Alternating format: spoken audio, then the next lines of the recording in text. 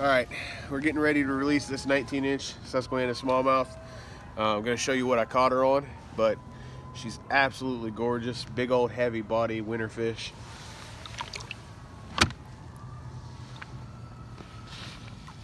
There she goes. So I caught that fish on a Kitech tungsten jig head, rigged up with a Z-Man TRD HogZ. You could tell I've been throwing this for a little bit because the the tails are coming off, but